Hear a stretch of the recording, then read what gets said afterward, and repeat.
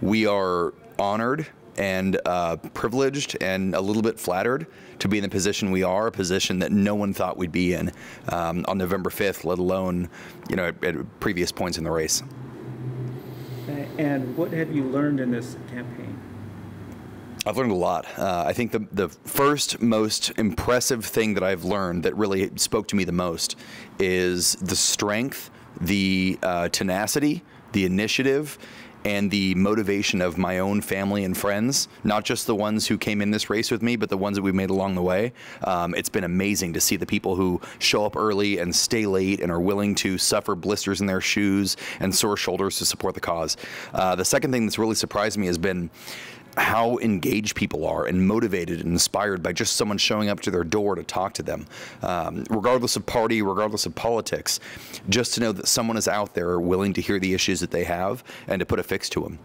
And the third thing, I think I've really been surprised at some of the folks in positions of power, positions of authority in the city, in the state, in the county, that unfortunately a lot of these voices in our area have gone unheard.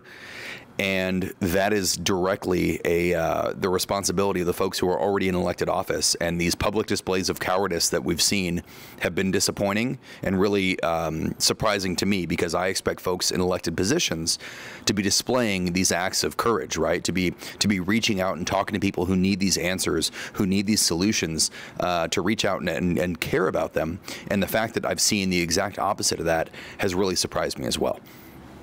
If elected, we're going to do all the things that we've been talking about doing. I'm really excited to do that. The first thing is talking to some of these groups whose voices have gone unheard, and take them to City Hall and say the quiet part out loud and talk about the fact that, up on the northwest portion of our district, the trailer park up there has gone unserved, and they suffer from these issues with the homeless and with drug use and with neglect from both city and county level officials.